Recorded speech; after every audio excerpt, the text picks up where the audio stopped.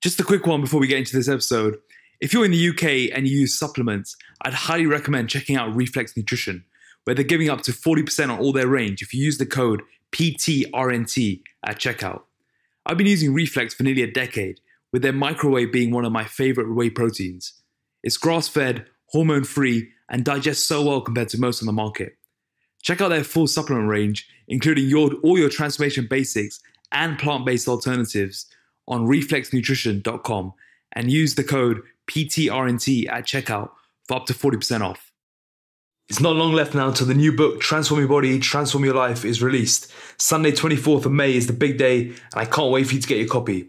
Make sure you subscribe to our email list and social media for updates on book bonuses, previews, competitions, and giveaways. Exciting times ahead.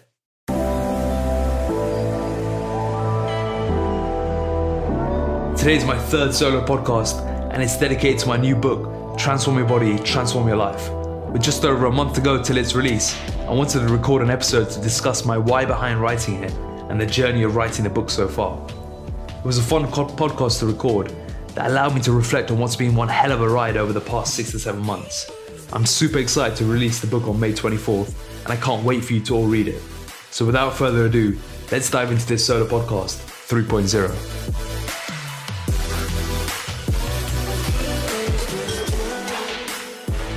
So I believe this is my third solo podcast, and this one today is one I've been wanting to record for probably about 6 months now, and it's all about the book.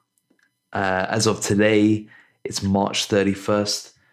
This will probably be coming out in a couple of weeks, so we're just under 8 weeks now till the book launch, and to say I'm excited is an understatement, which is why today I want to record the podcast about why I've written this book, and what may be more interesting is how I've written the book. So throughout the journey of writing the book, I've documented what I've done, what I've thought, how it's all been, what I do differently, and I want to spend time on this podcast today discussing that exact journey.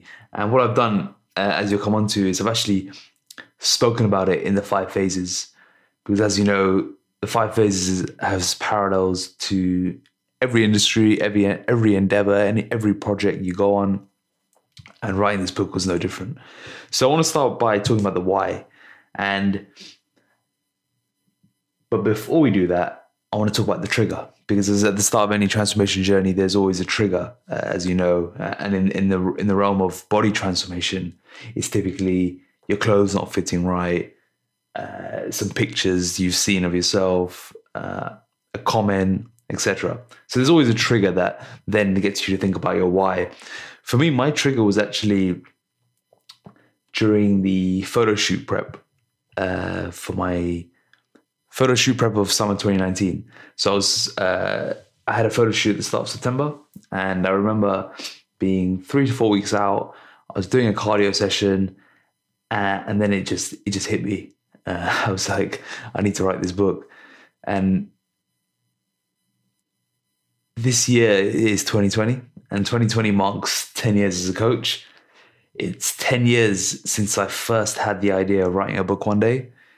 And to see it come to fruition now is a very special moment, and one I know it wouldn't be possible without the incredible support team I have around me.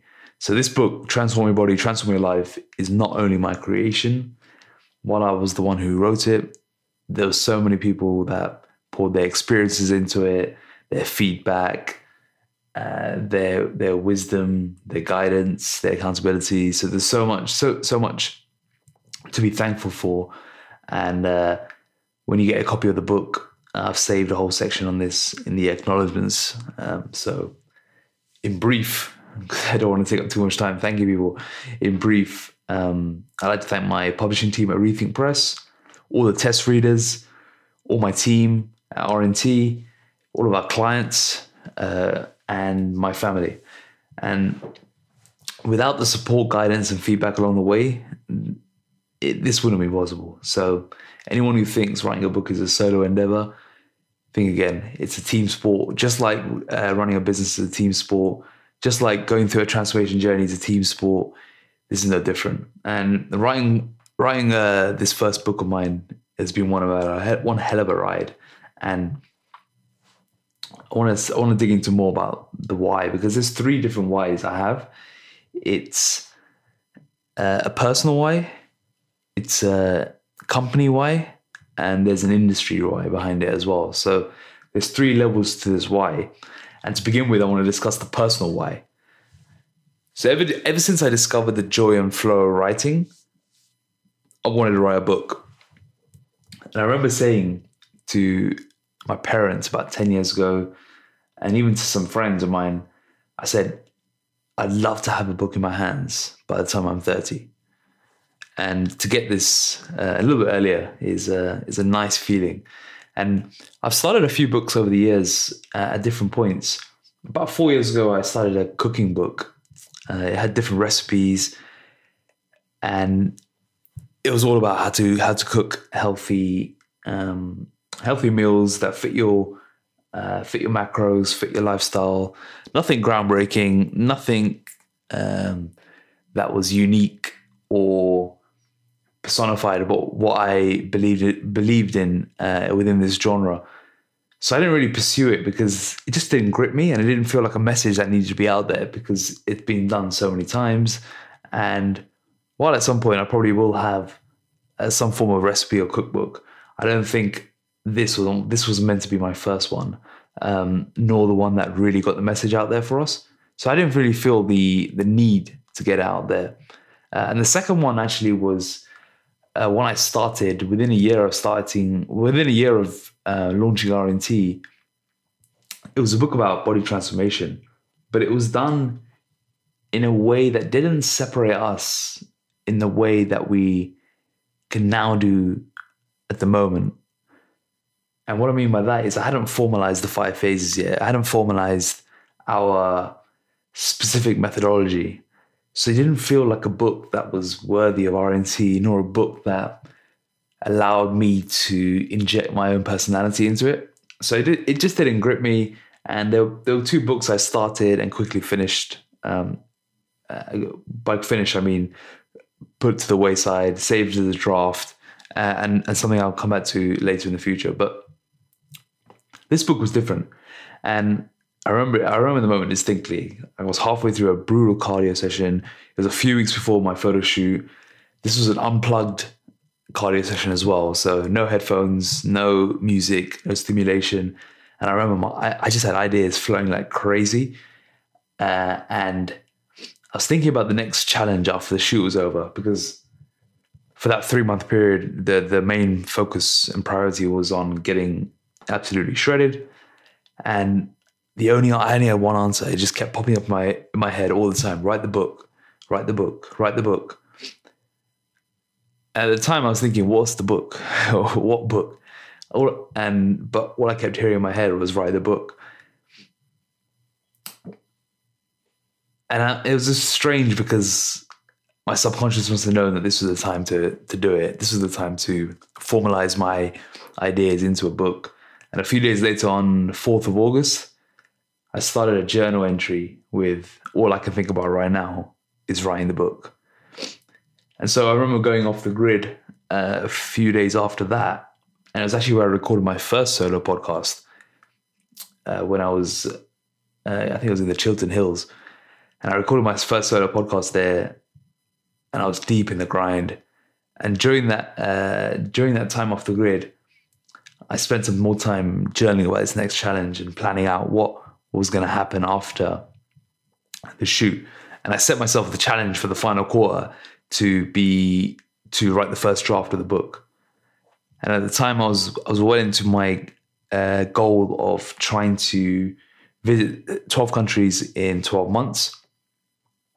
And I thought, let me try and tie in this book writing with another country to visit. So I started looking at different locations, and I realized I hadn't been to Vietnam yet in Southeast Asia. So I thought, let me go find a remote, obscure location in Vietnam, lock myself away, go off the grid, find a place in the hills. As the cliched writer story where they take themselves to a remote cabin and just write for days on end. But then the shoot happened and I traveled to the US for around 2 weeks, and the appeal for traveling beyond 10 trips in that year just fizzled out. And all I wanted to do at the moment, at that time, was just write. So I'll discuss the structure of my writing afterwards and how I approached it. But I decided to stop traveling after the Kenya trip at the beginning of November. And I used the final quarter to really hammer down the book. And when I was thinking about the different topics, it was simple. I mean, if it came naturally. Early in 2019, we'd finally formalized the 5 phases of the R&T transformation journey, and we'd done it to a level we'd not done before. I remember distinctly, pretty much exactly a year ago, I was with Nathan in Sorrento, and we were mapping it out while on the drive around the town of Sorrento and Amalfi Coast in Pompeii, and we were driving around and we were talking about the 5 phases and how we can formalize it a bit more, how we can detail it, how we can make it clear. And we were drawing sketches of the graph and all throughout that trip. And even if you look at the 5 phases graph, if you look at the background, you'll see there's mountains, which I think there's about 5 different mountains in a silhouette. And that mountain came from, we actually took that picture from the top of a hike. And it was one of the best hikes I've done. I think it was called Path of the Gods, but correct me if I'm wrong, Nathan. So yeah, we took the picture on a hike and we really formalized the methodology there. And we had there's so much to discover and dive into for each phase. Writing the blueprint of the journey that every transformation goes through in any industry, all in one place, was exciting. And the more I thought about it, the more I realized just how important this was. And it quickly changed from a nice milestone to achieve, as in writing the book, to a book that I must write, a book that our industry, our genre, our audience, they need. And that completely changed the game for me. And ultimately, now that I'm in the process of almost publishing the book, Transform Your Body, Transform Your Life was written to mark the start of a paradigm shift, which then takes me on to the next part of my why, which is linked to our industry. And if you consider the biggest problem we face in the health and fitness industry, it's the quick fix, short-term mentality geared towards only being in the shape of your life. And then that's why you see 4-week blitzes, 8-week shape-ups, 12-week plans all over the place, every single day, new ones coming out. And it really is, the more I wrote the book, the more I realized just how big of an issue this is. Because while these plans can produce great results in the short term, what about the long term? What are you supposed to do once you get into shape? How can you translate a short-term change into a long-term transformation? And that's where this book comes in. It's been written to teach you how to not only get into the shape of your life, but learn how to stay there and continue to improve long term. And it goes deep into the mindset, behavior, identity shifts that need to occur in order to facilitate that translation from a short-term change into a long-term transformation. That's the surface level industry why. If I go deeper now and think about my why behind my why, it links very closely to my experiences in bodybuilding and as a personal trainer. And when I reflect on my career as a personal trainer, it's a tale of 2 parts. When I started coaching in 2010, all I ever cared about was helping people get into the best shape possible. And that pretty much remained until 2014, after competing in my first bodybuilding show, where I felt the highs of being in the shape of your life, but very quickly the lows of rebounding, yo-yoing, and ruining all of your hard work in a very short space of time. And this stung hard. And it triggered a lot of reflection and introspection as to why it happened. It took me a long time to get back on track. For a year, pretty much, I suffered with binge eating, yo-yoing, putting on weight very quickly, and then mini dieting to get it all back off. It was a very difficult year for my body confidence, for my body image, for my control of my body, the mind and the role of the mind. I realized the role of the mind in all of this. So it's a very difficult year. But once I got myself back on track, things changed. And this 2014 experience made me realize that all I ever cared about was the process of getting into shape. So getting to the top of the mountain, but never thinking about what came next, how to translate what you achieve in the short term to a long-term transformation. And the analogy we always talk about is getting to the top of the mountain. How do you take a safe passage home and then plan for the next route and the next mountain so you can maintain the tenacity, the fitness, the shape that you had, and then improve on it thereafter, which is really the hard bit and where I believe the journey truly begins. So this was a light bulb moment in my career. And once I did get myself back on track in 2015, I started paying attention to the differences between those who get into shape and those who stay in shape. And I learned how it was never really about the diet plan, the training program, or the supplement protocol. In the first 5 years of my career, that's what I cared about. And if you've heard some of the podcasts with Sham and with Dinil, you'll know that I love to experiment on all sorts of things around diet, training, supplements. It's all I really cared about. It's all I was reading about. And it works great for a short-term change, but for a long-term transformation, it needed to go deeper. And I learned that being lean and healthy for life meant a fundamental internal rewiring. Because you can't only change what you put in your mouth or how you train, you need to shift your entire identity, behavior, and mindset. You need to live by rules, and it becomes more than just the physical. Ultimately, you need to think and act differently. And this realization was the birth of what we now call and what we now know as the 5 phases of the R&T transformation journey, which is ultimately a step-by-step approach to enable you to get into the shape of your life for life. So on reflection, this 2014 moment was the trigger to change my approach, thought process, and coaching method. It sparked the formulation of the 5 phases. And in the past 3 years since starting R&T, they've gone from being loose phases to a crystallized, fail-proof methodology. And if you follow it step by step, it's impossible to go wrong. And that's why as soon as the idea and the seed was planted to write a book, there was only one topic I wanted to write about, and it was the 5 phases. Because I don't want anyone to make the same mistakes I made for years, both in myself and in my clients. So that was the birth of the book and why I wanted to write it from an industry point of view. Because yes, I want it to be a guide for all of our clients who are on the journey, and to be an extra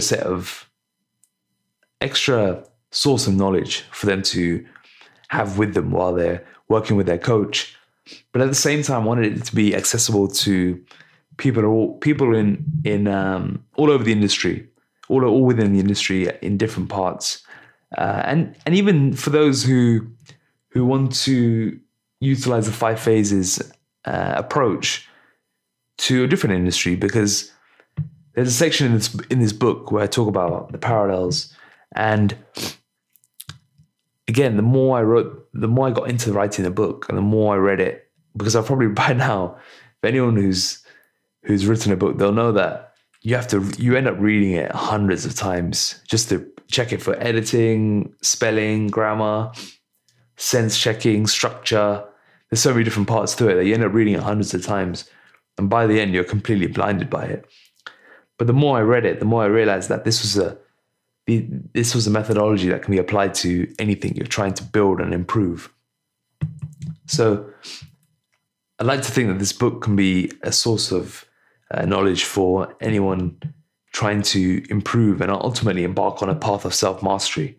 And that's the underlying aspect of the book, which brings me on to the next part of my why, which is that this book is part of our mission, which, for those of you who've not heard before, our mission at R&T is to help regular busy people use the physical as the vehicle to transform their lives.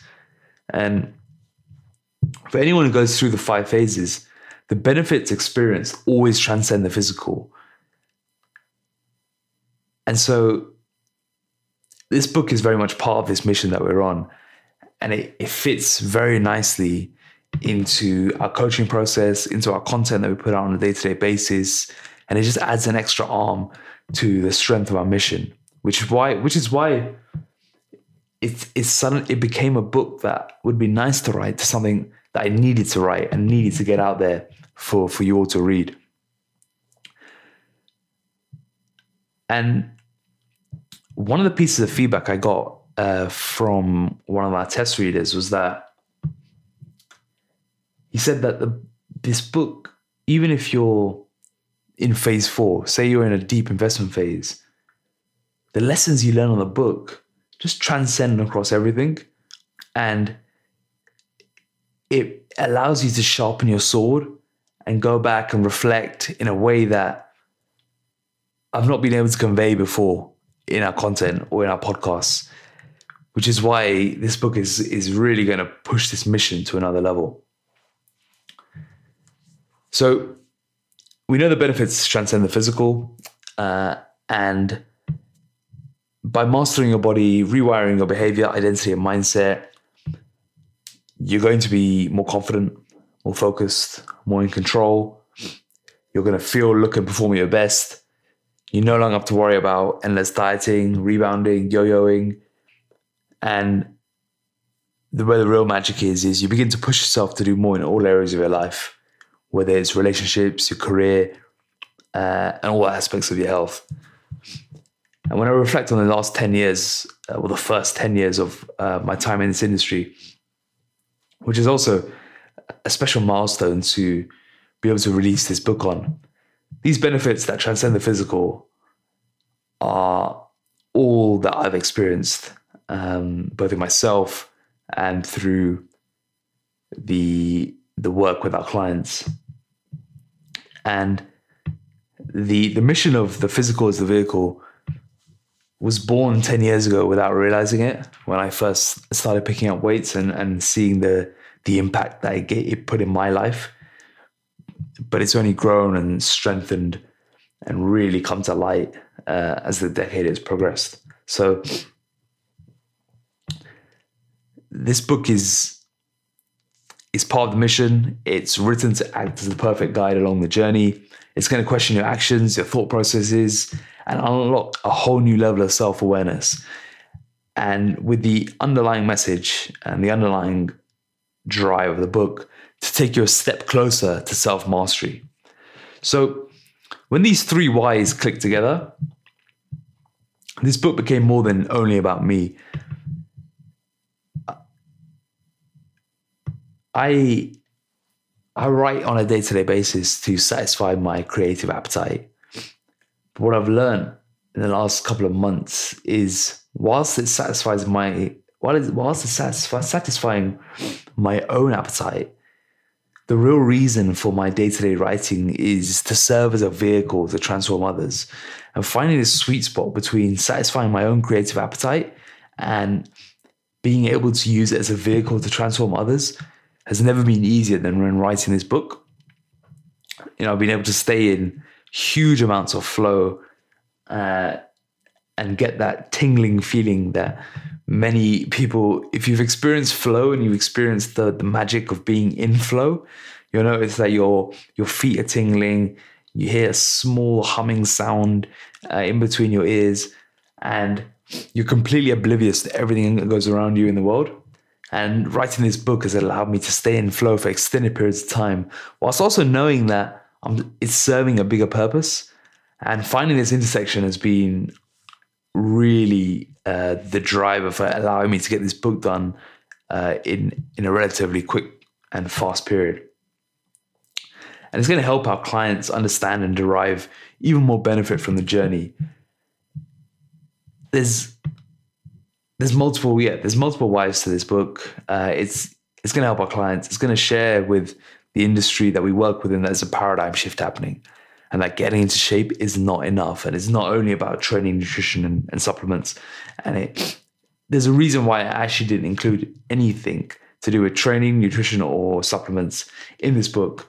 There's no training plan. There's no nutrition plan, because that's been done a million times before. And that's actually the easy bit. The hard bit is how to execute and make it happen in the real world, and then allow what you achieve to last for a long period of time. So the next part of this podcast is all about how this happened, how this unraveled. And this was a really enjoyable task to dive into. I spent some time looking over some of my notes folders, some of my spreadsheets, looking at my Trello board, and thinking about how the trigger moment I had in August 2019 during my cardio session led to me discovering my 3 whys, but then ultimately led to writing a book. There's one thing to come up with an idea of writing a book. It's another thing actually writing it, editing it, and putting it out there for publishing. Because as you know, ideas are everywhere. Execution is everything. So I wanted to just dive into how I took the idea into a book. And the way I'm going to tell it is only one way possible. It's through the 5 phases. So let's start right at the beginning. We've got Lane before phase 1. You've got the period where you lay the foundations and you put in the initial groundwork, just like in any transformation. Because without a strong underpinning, you won't be able to survive the highs and lows of the transformation journey you're going on. And when I talk about highs and lows of writing a book, there's a lot of highs when you're living in that flow state period, but there's a lot of lows when you're burnt out, exhausted, and you can't read another line of your own writing anymore. So I need to lay a foundation. And the first bit is always connecting to your why and your why behind your why, which I've already discussed in this podcast. The second is to set short and long-term goals. So my short-term goal was to reach my first checkpoint of finishing the first draft by Christmas. The long-term goal was twofold. The first was to publish the book by 24th of May 2020, which coincides with our 3-year anniversary at RNC. And the second was for the published book to serve as a continuous guide for years to come with those on their own transformation journey. So you could probably break that down into short, medium, and long-term goals, with the long-term goal not being tangible in effect, but more impact-driven than a tangible, measurable goal. Of course, to be able to take massive action, you need accountability. And to maximize accountability, you need to have all 3 levels: self-accountability, peer-level accountability, and coach accountability. And writing this book was no different. So I had my self-accountability come from my personal goal of publishing my book, publishing a book, my greater why, and the challenge I'd set myself. Something a lot of people ask is, what is my why for my personal why, and for business, for training, and even for writing on a day-to-day basis. And they're all the same. It's all about self-mastery. It's all about improving myself, giving myself a new challenge, and using business, training, or writing as a vehicle to improve myself and learn more about who I am, what I thrive off, and how I can get better. And ultimately, the self-accountability generated from writing this book was no different. To create a peer-level accountability, I simply told everyone I knew that I was writing a book, and it was being released on May 24th. So I put it on social media, I told all our clients, and I've been very vocal about writing this whole book. And one of the key reasons is to keep myself accountable to everyone, keep myself accountable to my peers, and added another layer of accountability, which works. And it allows you to create massive action. If you're setting yourself deadlines and you tell the world, you're going to get things done. And the third level was coach accountability, which is my publishing team at Rethink Press. So after telling them my goals, they broke it down into bite-sized chunks with hard deadlines to reach at each phase. And their expertise and years in the publishing game, and all that I've needed to do was create. I've not had to worry about formatting, typesetting, printing, anything to do with the logistics of publishing, which is something that right from the outset, I didn't want to have the headache to deal with. And the only magic rule that they told me was that as long as I did my bit and met the deadlines, the blueprint that they have for publishing a book was easy to follow. And so far I can attest to that, in that it's been seamless. But the accountability of having those deadlines given by the professionals has been priceless. So once we've laid the foundations, it then goes on to, you then go into phase one, which is cleaning the palette. And cleaning the palette of the book has been about planning the book. So if I look back now, my CTP phase lasted about 3 months. It began in August 2019 when I first became obsessed with the idea of writing a book. And I had a notes folder open called, in capital letters, book, that I'd brain dump into on a daily basis. I was also doing a lot of journaling, and I used the time from August to October in 2019 to detail what I wanted to talk about, in what structure, what message, and what was the outcome that I really wanted to do. And the problem is that I just began to overthink it, and I was stuck in paralysis by analysis because I had too many ideas. There's too many things I wanted to talk about, and I wasn't sure how this could all be formalized into one book. So when I signed with my publishing team in September, I decided to do a book planning day. And this was a game changer because, well, firstly, it was one of the most intense days I can remember. And I was in a flow. I was in a flow state for the entire day.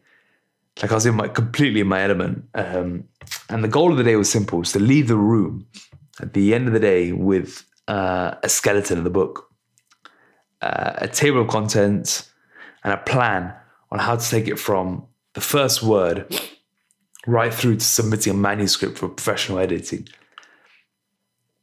It was 9 to 5.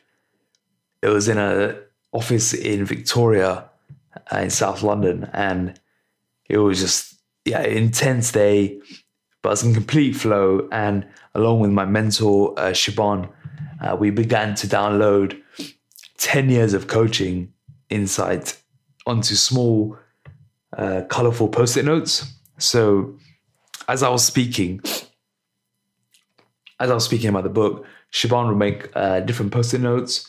She'd write on the Post-it notes, organize them, and then we discuss it, move them around, see what structure worked, and step by step, chapter by chapter, everything started coming together. It was actually a really cool exercise because what she did was she just provoked me with questions and essentially coached the entire book out of my head and onto these Post-it notes. And it gave me the first of my 3 S's, structure. Because all the jumbled thoughts in my head that I had from before had now been organized into a clear table of contents. And now I just needed to lock in my strategy and system to be able to execute and ultimately just write. So the questions I had to ask myself now when it came to the next 2 of my 3 S's was, how was I going to write this book? What if life got in the way? What if business drained all of my time? What if I was too busy? So the answers lied in my CTP accelerators. The first step was to make a non-negotiable commitment to myself to write every day. I needed to adopt the identity of a writer. I needed to become a writer. It's something that identity I've been exploring a lot this year because I've joined a creators workshop hosted by Seth Godin, and it's dedicated to improving your creative craft. And the core fundamental aspect of the workshop is that you show up every day with something creative. So you have to create something every single day. For me, my chosen form of creativity has been writing. And as a result, I've written something every single day in the month so far that I've been on this workshop. But what it's done is it's changed my outlook on writing from something I just do to something I am, something I've become. So I've become a writer in this process. And that was the first step in writing this book, is I needed to make a non-negotiable commitment to the goal of writing. And it meant showing up no matter what. And I set myself a goal of 1,000 words a day. And the commitment was much smaller than that. The commitment was to open up Microsoft Word every day and to just write 200 crappy words a day and see what happens. With the idea being letting 200 crappy words turn into 1,000, and then let the power of accountability, a big deadline, and my why to carry me across the line in time. As I've explored this creative workshop I'm on right now, which granted a lot of it has come since after writing the book, the fundamental message here is that of the workshop is they talk a lot about being a professional and what it means to be a professional. I know this is going off on a bit of a tangent here, but I want to discuss what I've learned that it is to become a professional. And on this workshop, we've been talking a lot about what separates a professional from an amateur, what separates a master of their craft to a hack or someone who just treats it as a hobby. And one of the biggest commonalities in true professionals is the art of showing up every day, even when you don't feel like it. And the second part of that sentence is critically important, because there's a big difference in showing up when you feel great and all the chips are in line. There's a whole different task to show up when you feel like crap. Things in your life are not going well. You've got every excuse in the book to not turn up, but you still turn up. And making that commitment to be a professional in my craft has really helped with the identity shift of becoming a writer, but also has highlighted one thing which underpins a lot of successful journeys in business, in body transformation, in writing the book, and that's ruthless consistency. And it's something I'll talk about later on as part of the 3 keys to creating something, and one of them is ruthless consistency. And the commitment to writing 200 crappy words a day can be carried over to anything in any craft you do. It's simply the art of showing up. It's the art of doing the minimal viable activity that has the potential to propel you into doing a lot more. And it's this commitment that was the cornerstone for me in writing this book. The second was to limit decision fatigue. And that's where spending time crystallizing the action plan generated with Shaban was important, as well as setting my environment up for success. So if I break those two into parts, the first was to look at that table of contents and think, okay, I know what I'm going to write when. I don't need to wake up and think, okay, what am I going to write today? It's very clear. It's just follow the step-by-step blueprint and just wake up and execute. The second was around environment. And for me, this was around wearing the same clothes every day, the same music for writing, the same writing seat, the same time slot of writing. I kept all the variables the same, so I didn't have to ask, should I write on the armchair or the sofa? Should I play classical or trance music? Should I write at 6 a.m. or 9 a.m.? I kept everything the same. So the way, I'll explain in a second how I set it up. But to fulfill, stumbling on my words there, to fulfill my non-negotiable commitment, I chose to write every morning. For me, this is my most productive time. It's my magic time. It's where I get a lot of productive work done. And it's where I'm my most creative. So to make it as seamless as possible, I then set up my precursors, which is the third CCP accelerator, for my days and weeks. And this is the way I did it. So at the start of the week, I'd note down the key content that needed to be written. The night before each writing morning, I would open up on Word what I planned to write with a few notes on each. And then in the morning, I'd go through this simple routine of brushing my teeth. I wake up, brush my teeth, put on my gym t-shirt, hoodie, and tracksuit bottoms, which the reason for that would be, firstly, it was the same thing I wear every day, but secondly, it's also a precursor to going to the gym after my writing session. So I put on the same t-shirt, hoodie, and tracksuit bottoms, walk downstairs, drink a mix of lemon and sea salt with water, walk to the corner sofa with my laptop bag, open up the bag, pull out my journal for 5 to 20 minutes, and then open up my laptop, open up iTunes, and play the same song I always write to, which is Chopin Nocturnes number 1 in B flat minor, which for me is my ultimate writing and creative song. As soon as I press play on that song, I just go into this immediate tunnel vision to focus.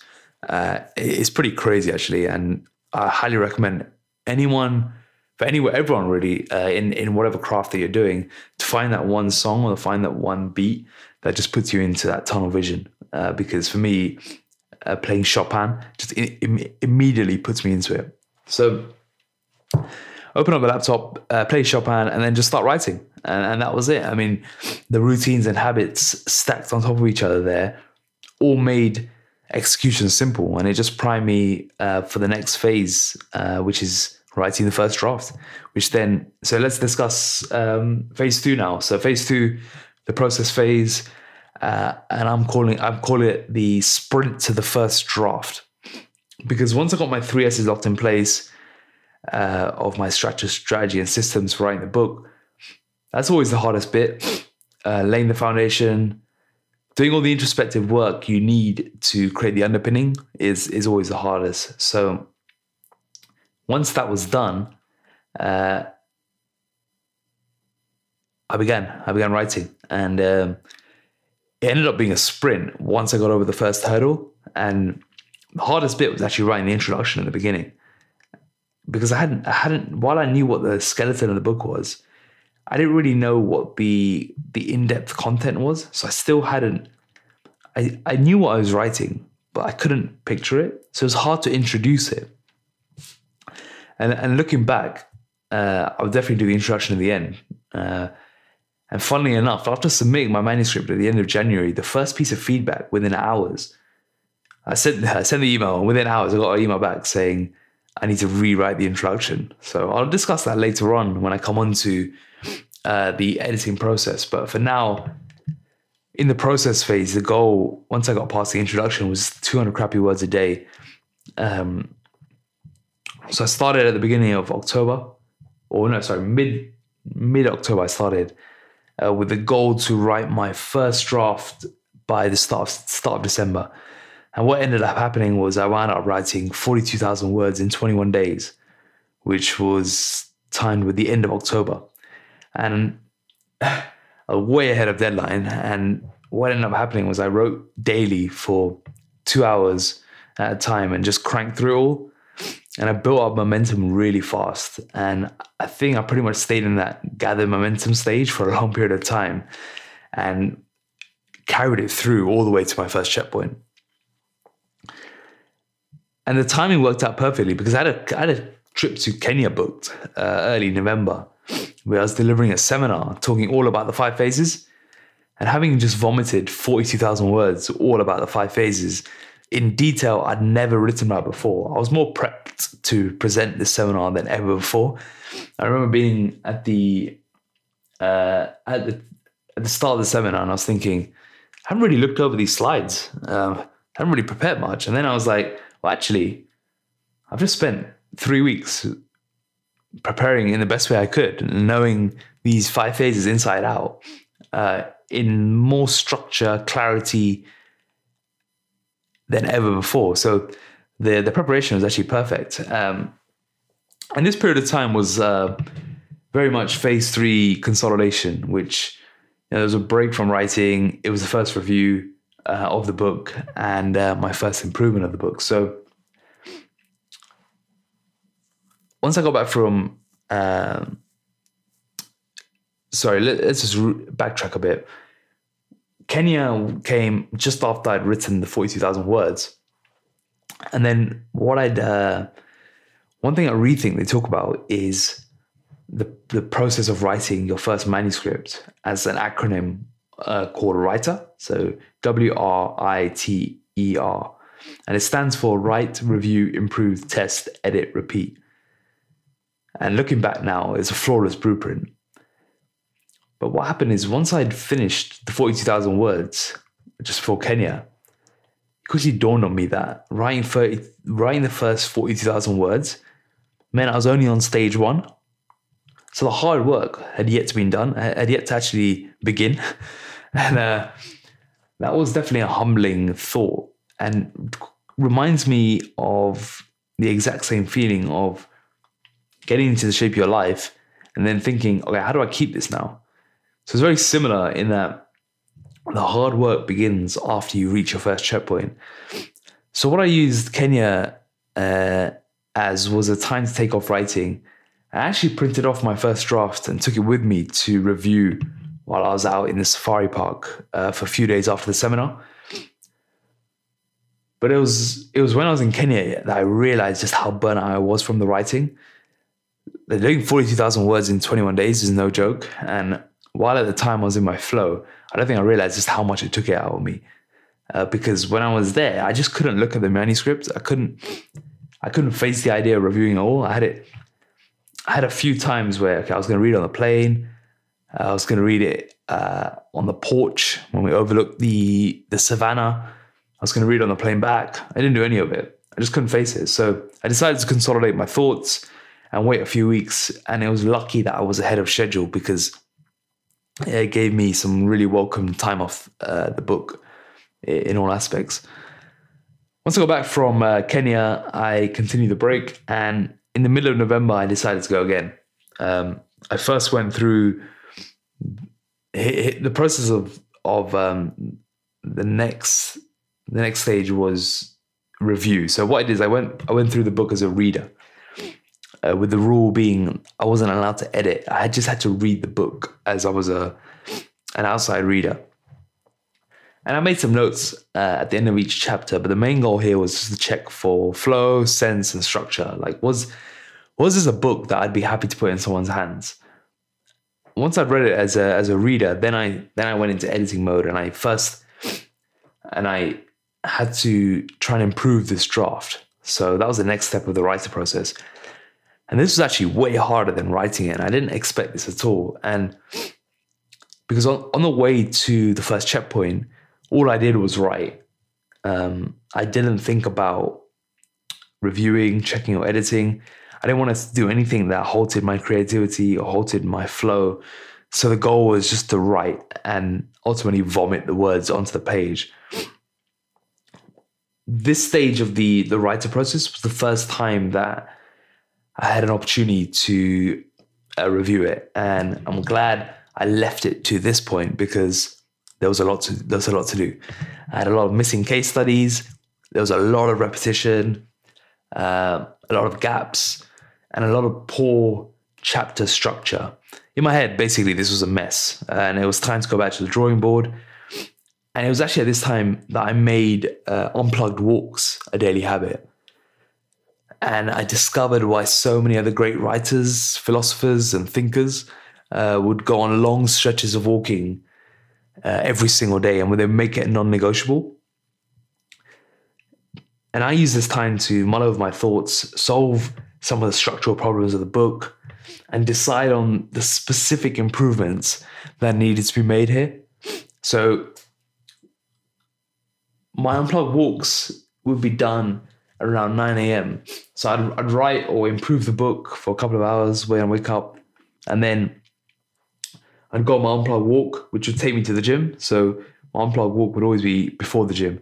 And I remember during the training sessions that followed these walks, I'd have some of the best ideas for the book. And I had a constant, I had my notes folder constantly open during training. And in between sets, I'd like jot down notes, and ideas would come at the times I least expected. Sometimes I'd be doing a set of chin-ups and something would just pop in my head, like, oh, I need to include that in the book. So it's funny how, if you listen to my episode with Shane O'Mara, we talk about how when you're walking and when you're doing physical activity that doesn't require too much thought, you begin to unlock the creative powers in your brain. And there's definitely something to be said for that. And this process of writing and implementing the unplugged walks during the improvement phase can definitely back some of those suggestions. So highly recommended if you don't do it already, as a way to solve problems, think about deeper strategy, and in any way that can be applied to your life. So yeah, highly recommended to add into your day-to-day routine. So by the time I reviewed and improved my first draft, I was near 50,000 words. So the book had expanded quite a bit in these weeks, but I was now ready to give this book to others, and I was happy with what was now formed as the first draft of the book, which then takes us on to the next phase 4, investment. And the investment phase of this book journey is all about the editing process and turning a first draft into something that's ready to be published. And this, looking back, hands down, is the hardest phase you'll go through in the book, and makes the actual writing bit a piece of cake. So I had the first draft ready for the first week of December, and sending over the first draft to my initial group of test readers was daunting. I kept asking myself, would they like any of it? Was it still a mess? Did the book make sense? I had all these doubts swimming around my head, but at the same time, I was very excited, because what if this book had potential to be good? And that was an exciting prospect. So I wanted to know what people thought of the book on the first read. So on December the 9th, I sent out the email and gave everyone a hard deadline of Boxing Day to turn it around by. And this would then give me between Christmas and New Year's to review the feedback and begin the editing process. And the feedback overall was overall very constructive, very positive, with a lot of great points raised, many of which I'd not thought of.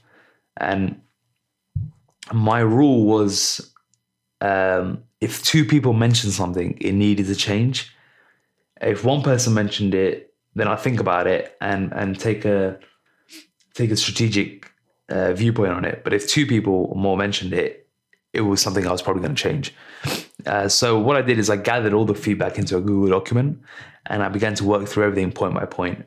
And the key areas of improvement centered around the structure of each chapter and the potential to thread one of the chapters of the book into the others instead of giving it a standalone. So this meant ultimately changing the last chapter and deciding whether to scrap it overall or whether it should be threaded throughout. I decided to thread it throughout, and this meant there was a lot of work to be done, because I had to restructure each chapter and consider blending in another one into each of them. So this is a big one, a big task. And I kicked off the 2020s by diving straight into it, starting with the big structural problems to be tackled, and then tackling the smaller details. And I found reorganizing each chapter to be very difficult. It required a lot of capacity, a lot of bandwidth, and I spent a lot of time during my unplugged walks and my training sessions thinking about, okay, can it go flow this way? Can it flow that way? Should this go first? Should that go at the end? But it really added a level of professionalism to the book that was sorely missing. And it was now clear what format each chapter should be delivered in. And then I asked myself, why wasn't I able to do this after the book planning day? But what I didn't appreciate is once you start writing, the ideas begin to flow like crazy, and you begin to think of new ideas. You dig out old concepts you've not thought of for years, and you start adding bits to the plan and the skeleton plan that requires an adapted new structure. So what I did was I printed out my initial table of contents again. And audited it very closely, and I asked myself these questions. What is absolute success for each chapter? What does a reader need to know? What case studies are necessary for each section? Where is the bloat, repetition, and excess? What needs more clarity? Does the chapter flow within itself and to the next? And I kept asking myself these questions, and I annotated the table of contents page with all the notes all the things I need to change, what needs to move where, and how the best structure could be applied for this. So I spent the first 2 weeks of the new decade solving these problems before putting together another group of test readers. And I included a few of the same test readers from round one, especially the ones whose feedback fundamentally changed the structure of the book, because there were a few that the feedback was gold, and I am super appreciative to the people that took the time to read this book and give me feedback on it, because some of it was absolute gold and allowed me to turn what I thought was an okay first draft into a really solid one. This by the time I was able to give it to a second group of readers. And this time I had less doubt. I wasn't thinking, is it good? Are they going to enjoy it? Because for me, the manuscript was transformed now, and I was excited to hear back. And I gave people a 10-day turnaround to give the feedback on the book before I then had 2 weeks till the deadline. And these 2 weeks were sheer brutality. I mean, I've spoken about the riding the red line of burnout multiple times, but just coming off it by taking some extra rest and extra sleep. But this time, there was no time for a break, because I had 2 weeks to turn the latest draft into the best possible manuscript for the professional editors. I had no time for a break. I had to literally wobble my way through these 2 weeks to meet the deadline. In these 2 weeks, I was probably the most productive I've ever been, but at the same time, the most exhausted. And for 7 days straight, I had all the symptoms that I usually get. So sweaty palms, achy legs, dehydration on a daily basis. But at this point, I just had to push through it, because the next checkpoint of submission was so close, and I just couldn't miss the deadline in order to reach the overall deadline of being able to publish on May 24th. So armed with the latest feedback, I got to work on the book. This time overall, though, the feedback was much shorter. The hard work of the first edit and the first round of test readers really paid off, and the structure was now spot on. It just needed fine-tuning. So things like grammar, a couple sentence structure changes, sense checking, clarity, little bits of repetition. So similar things to what the first group of test readers mentioned, but on a much smaller scale, with only a few things that needed to be changed. So what I did was amend all the suggested feedback, and then I started a line-by-line edit of the manuscript. So the suggested feedback was done in about a day or so, but the line-by-line edit was something I probably didn't need to do, but I wanted to do because I wanted to hand my publishers the best possible first manuscript, and this meant leaving no stone unturned. And in this line-by-line edit of the manuscript, I had a checklist by my side. And I'm going to read it out just for interest purposes, because I think it really took me back to my my English lesson days. I felt like I was in an English lesson this whole time, because I kept by my side a list of tips that I'd accumulated from different articles talking about self-editing, and there were 16 points. So I'll read it out here. Number 1, watch out for adverbs. Number 2, split long sentences into 2 in most cases.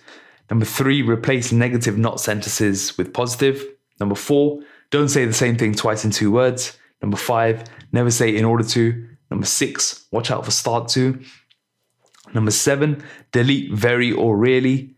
Number 8, use stronger verbs and ditch adverbs. Number 9, use the active versus the passive voice. So for example, RNT had published the blog, would be a passive voice. So it would be active voice. And passive voice was blog post was published by RNT. So it's trying to stay in the active voice as much as possible was the goal. Number 10, get rid of there are or there is or this is at the start of sentences. Number 11, watch out for anything that ends in ing. Number 12, that doesn't take a comma, but which does. Number 13, over versus more than. I think that was all about knowing when to use which. Number 14, look out for that. So on this checklist, I just had that in inverted commas as something to look out for. Number 15, give the reader credit. And number 16, look out for slightly, rather, or a bit, which basically means you need to be more assured rather than using those sorts of words. So I kept this checklist by my side, and after I'd gone through the whole manuscript, I used Control Find on Word, and I typed in all of these phrases to make sure that none of them appeared, because apparently these are big editing pet peeves, which I probably use in my articles on a regular basis. And I know I've said it loads in podcasts, but which is fine in a conversational tone, but for a book, I realized that there needed to be another level of professionalism and another level of formality that require these nuances to be ironed out. So this process took a few days. And then while I was reading about how to self-edit your manuscript, there was another tip that constantly came up. And I would say this is the biggest game changer for anyone looking to write anything, is read your manuscript out loud. This was brilliant advice. And I felt if the above made me feel like I was in an English lesson, this made me feel right back at school again. When your English teacher asks you to read a segment from the book that you're studying as a class, and you go around the room reading different parts of the book, this made me feel like I was taken back in time a bit. But what reading out loud really helped is it made sure that the grammar and the flow was on point. And I actually spoke a lot of it out to my dad, which was another game changer in itself, because speaking out loud to someone else makes being clear even more important. You can't fumble your words if you're speaking to someone and you have them right in front of you. So that added another layer of accountability to the process, as well as clarity as well. Because of what I was doing, as I was reading sentences, I would edit them straight after if there was an issue. And I also use at the same time something called the Hemingway editor. And I just use this sparingly to allow myself to spot glaring weaknesses and overuse of passive voice or adverbs, two nightmares for editors. So that was a useful app that I combined into this process. And after a few days, my throat was gone. I was completely sick of the manuscript. I was reading it out loud, a couple sentences, I'd spot something was wrong, I'd go back and edit it, then I read it out loud again, check, and then I read it out loud again. I was completely sick of it. And by this point, my eyes were constantly twitching. I had bags. I was exhausted and I just needed to sleep. But all I could hear in my head at this time were the following. What point am I making? Is it necessary? Is it clear? Is it as simple as possible? Is it as short as possible? Did I leave anything out? It was these constant questions that I was asking myself through the editing process that I just couldn't get out of my head. And it was all I was thinking about is, can I make this as clear as possible?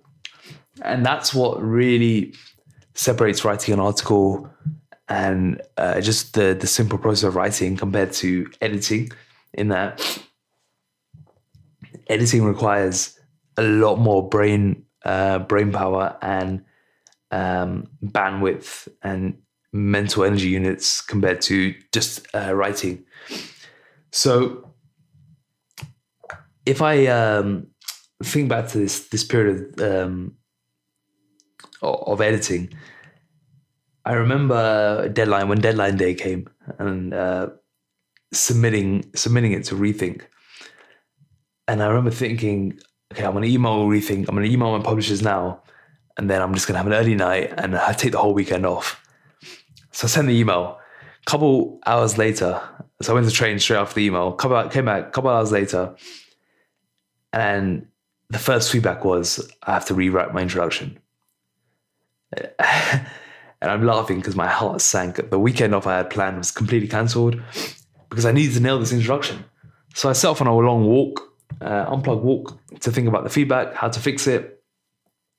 Essentially, the feedback was that the introduction wasn't doing the job an introduction was doing. It wasn't introducing the concepts well enough, and it didn't introduce the concept, if that makes sense.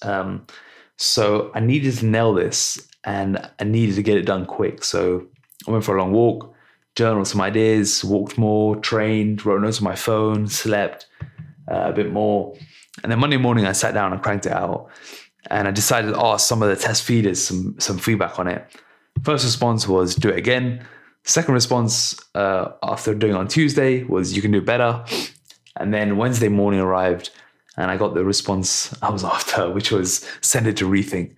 And I was so relieved, and it was time to sleep. So that was definitely a spanner in the works that I didn't see coming. But looking back, I would definitely do the introduction at the end of the book. So I'm able to introduce the concepts in the best way possible. During this 7-day period of writing the Red Line, I was looking as I was thinking about this 7-day stretch. I was looking back at my journal entries from this period, and when I was reading them, they sounded like I was in the deep dark period of the Vegela grind, as you would be during a fat loss phase. And some of the stuff I was saying, I was just like, I need this week to be over. I need to hit this deadline. I can't wait for this deadline to come. Can't wait to sleep afterwards. I'm so exhausted. Like, these common things I kept writing down. But after I'd submitted it, on the Saturday, the 1st of February, I wrote the following about submitting the manuscript and the final bits of editing. And I wrote, I can't say it was always enjoyable, but I had a sense of suffering and liberation from it that I'd not experienced since going through the grind. Lots of similarities between them in how you feel. The essentialist in me is coming out in full effect. If you've listened to my first solo podcast, you'll know that one of the reasons why I like to push myself to the absolute limit and often take myself towards that red line is because I enjoy that orchestrated suffering that comes from being in the grind, and I gain a sense of liberation from it. It's funny, sometimes I'll speak to my family and say, am I doing the right thing? Do I just need to take a break? Am I built for this? All of that, all those usual sort of questions. And the response I always get is to say you actually enjoy this. You've got a sixth sense of enjoyment from feeling like you're in the grind, feeling like you're suffering, quote unquote, through this. And at the time, I always deny it. But when I look back, it's so true. And I do get a sixth sense of enjoyment from orchestrated suffering. And there is a sense of liberation that I gain from putting myself through hard stretches of work, of conditioning, or whatever it may be. So, and at the same time, when I'm in this grind phase, I always learn the essentialist in me is coming out.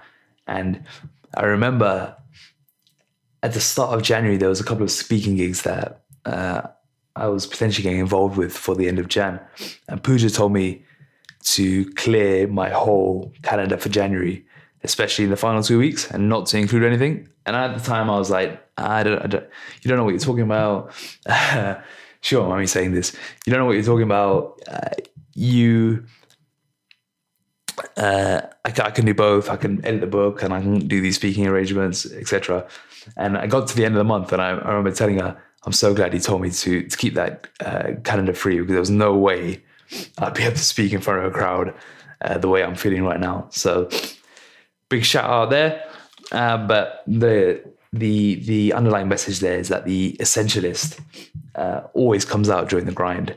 And this writing this book was no different in that I had to really prioritize my energy, my mental energy units, my bandwidth, and my different projects I had on the go. So another always important spring cleaning lesson that you can only get through the grind. Once I submitted the manuscript for professional edit, it was time to land on a title. Now, up to this point, I didn't know what the book was called. I knew I had to convey something about the journey, but I struggled to put it down and to nail it down. I had a Trello board open throughout the writing process to jot down ideas. And when I gave the copy to test readers, I went through a few different iterations. I had the physical is the vehicle. I had the R&T transformation manual. I had the 5-phase solution. I had the transformation journey. But none of them was sticking. And what ended up happening is I had a call with my publishing team to discuss it. And an hour later, it all came together. And while throwing out different names, name combinations with the word transform, we landed on transform your body, transform your life.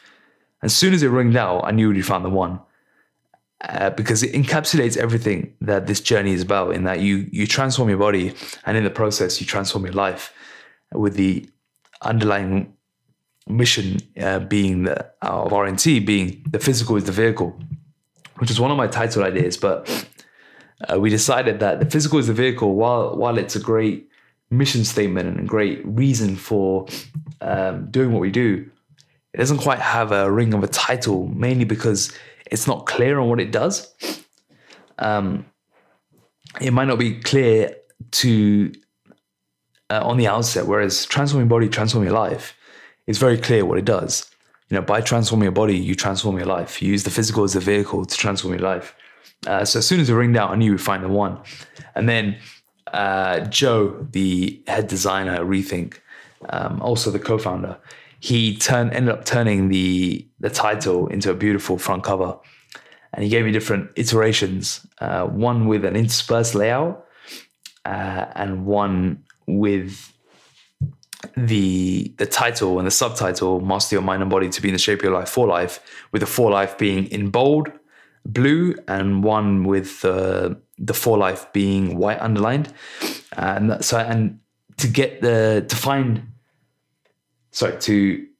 To decide on the one I like most, I sent it to my family, friends, and team.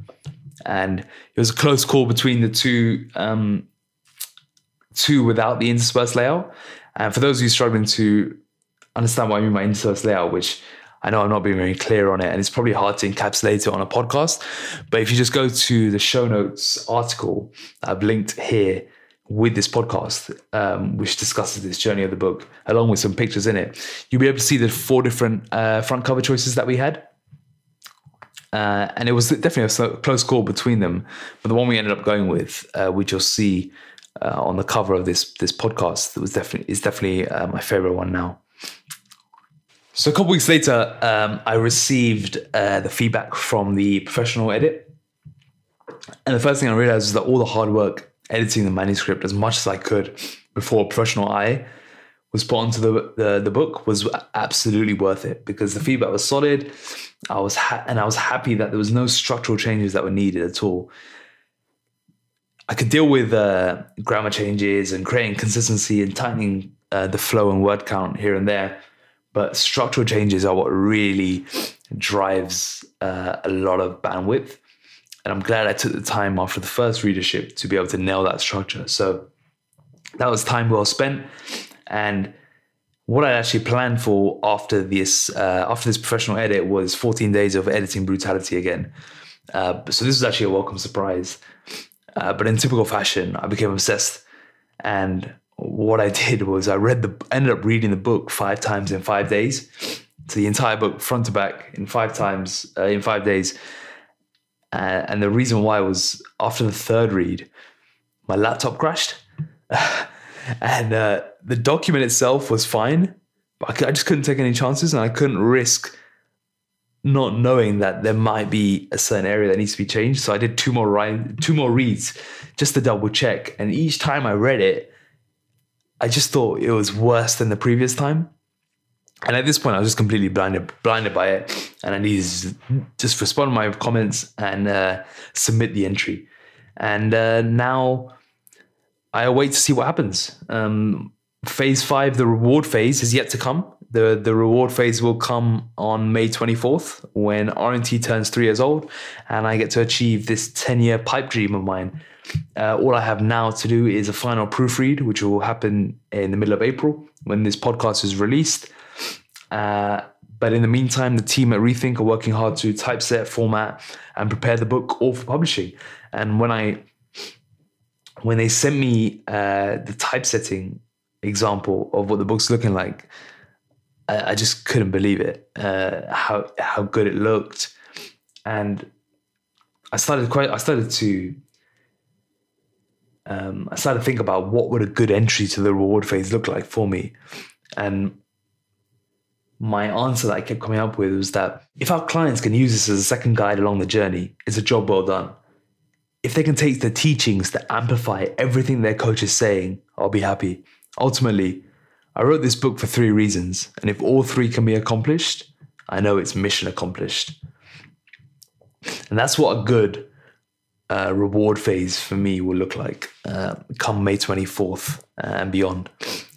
To finish this podcast, I want to go through. I know I've broached an hour. I've gone over an hour now, and what I want to do to finish off is discuss what worked well and what I do differently. And this was a good reflection task that I did a couple of weeks ago when, just after submitting the manuscript for final entry.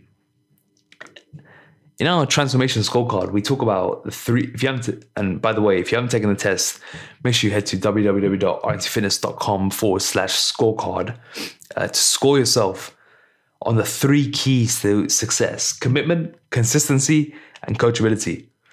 And if I reflect on the past 6 months, those 3 keys have been my strengths in the process. I committed to making this book a number 1 priority in my life, which has been the key driver in the speed of this process. And what I've done is I've changed my magic time in the morning from business development to book writing, book editing, book marketing. The whole process is now dedicated to the book. And for many weeks at a time, there was nothing else I did but write the book in the morning, which has been a massive commitment. And at some points, it's been scary because I've had to put business development on hold in order to write the book, which, in many cases could be seen as business development. But this was very much thinking long-term and big picture thinking that meant the day-to-day had to be put on hold in order for the longer-term picture, which is a lesson in itself and one which I'm very glad that I did.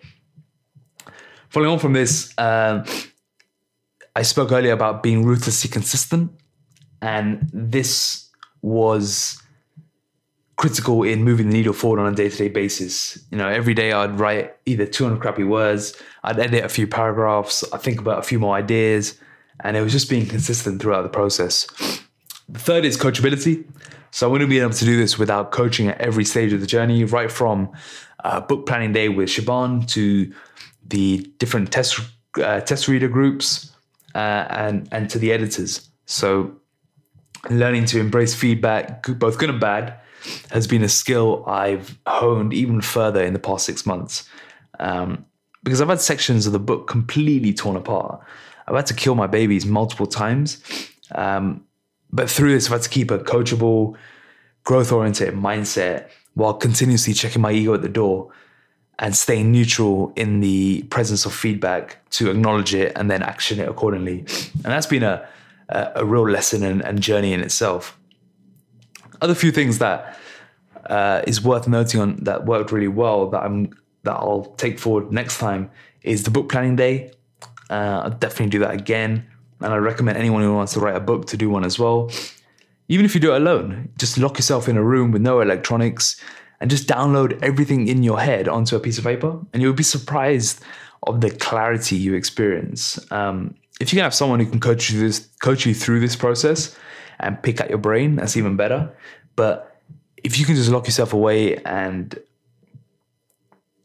download everything on your brain, that in itself is going to be a huge asset to the process. The second thing that also worked really well was having deadlines of each milestone and checkpoint from the beginning, and sharing them with my peers and with my coaches, which then brings me on to the next point, which is tying in all three levels of accountability. I think if you're trying to achieve success or progress or improvement in any area of your life, having all three levels of accountability locked in is a critical part of it. The other thing was, looking back, which was really good, was actually getting the first draft of the book done as quickly as possible, so I could get the real hard work of editing underway. Because I completely underestimated the bandwidth and brain power required for editing. And in terms of mental energy unit value, so MEU value, editing ranks high on the scale. And I wasn't prepared to feel like I'd done an entire day's work in 2 to 3 hours of editing. Very humbling process indeed. Which then brings me on to what I would do differently. And one which I've already mentioned is writing the introduction last. So I still remember it took me about a week to write a page of my introduction, and then everything just flowed after that. Because what I did is I started the introduction, then I started a bit of the book, and then each day I'd add a bit more to the introduction. But instead of racking my brains on how to start the book, if I just saved it to the end, I would have known much more easily how to introduce what I did. And funnily enough, this is how I do my podcast. I always record the podcast, and then after the podcast, I'll then write the introduction to it, because then I'll know what was actually spoken about, what was discussed, and how it unraveled. So that was a good lesson. The second was to flesh out each chapter in more detail. So while I had a strong skeleton to write from, what I didn't plan for was specific case studies, the examples, and some of the nitty-gritty, which would have saved a lot of time and energy when it came to those sections. What I found when I was writing this book, that I'd get to a point where I'd wrote insert case study, and then I have to think about, okay, which case study do I use here? There's so many to go from. Which part of their story is most relevant? And I think I should have done this at the beginning as opposed to during the writing process, just to speed up and keep myself in flow for longer periods of time. Third one is to add more breaks into the process. So I had this with Kenya, but after that, there was no real break in the editing timeline, which I think would have helped me stay a bit more sane. So next time I definitely would have stretched out the deadlines to have a later editing deadline. But for the purpose of this one, with my goal of trying to publish on 24th of May, there was no real room for maneuver here. And the last one, which comes from the area which I had to do most work on from the feedback, is looking at creating a consistent chapter structure from the beginning. This would have saved a lot of work after the first test reader, but once it was put into place, the book came to life, which hopefully you'll be able to see when you grab your copy in a month's time. And that say, I'd also link this to potentially veering off track from the initial table of contents created, which is why I had to go back and audit it after the first feedback round. So using the table of contents that we come up with in the book planning day, just fleshing out a bit more with the examples and making sure that the chapter structure is consistently kept through as I'm writing the first draft would make a big difference. So those are the lessons I'll take on to when I come to writing the next book, which is ties on nicely to the end of this podcast, which I want to discuss is what's next. The question I always ask myself, and writing a book has been no easy task at all. But would I do it again? Absolutely. It's been the best thing I've ever done to download my brain, formalize my learnings, and flesh out the R&T blueprint into one place. The 5 phases are now more organized, structured, and detailed than ever before, and I have no doubt is going to accelerate our clients' journeys to a new level. So looking ahead, I've already opened up a Google document with a sketch of the next book, and I'm not going to give it away right now, but the aim of the book will be to transform the world, not transform the world. The aim of the book will be to transform the way the world thinks about coaching. And that's going to be the crux of the next book, which I will begin planning and sketching out in more depth after Transforming Body, Transforming Life comes out in a month's time. But before I recycle this journey again and take all my learnings and put it into a new challenge of writing another book, I plan to soak this one up as much as possible. One of the things I spoke about at the end of 2019 was being able to celebrate the small wins. And I'm trying as much as I can during this process of writing this book, right from the outset all the way to publishing, to soak up each stage of the journey as much as possible and enjoy it for what it's worth. And while at the moment in the world we've got the coronavirus pandemic, which may put a halt to the book launch parties in London on Saturday 23rd of May and in New York on Wednesday 27th of May, I will try to endeavor to celebrate it in another fashion, whether it's a virtual launch party or similar, if those dates can't go ahead due to the coronavirus quarantine recommendations. So I'll keep you posted on how I plan to do the launch parties if they don't go ahead. Fingers crossed, things change very quickly, but it's looking unlikely at the moment. But we will celebrate it in some way or fashion. Thanks for listening to today's solo podcast, and I hope you've enjoyed going through this journey of the book as much as I have. It's been nice to reminisce on the past 6 to 7 months and go through right from what was the trigger during a cardio session all the way to what's soon to be my first published book. So Transforming Body, Transforming Your Life is out on May 24th, 2020 on Amazon and Kindle. And I really appreciate all of your support so far in bringing this book to life and getting it to publish. Stay tuned, and I look forward to releasing the book. Thank you so much for being here today on this episode of RNT Fitness Radio. I'd love for you to do a quick little favor for us. Please head over to iTunes and give us a 5-star rating, leave a comment, and share it with your family and friends. If you're interested in learning more about how to transform your body and positively change your life, go to www.rntfitness.com and explore all our free content on offer. Thank you.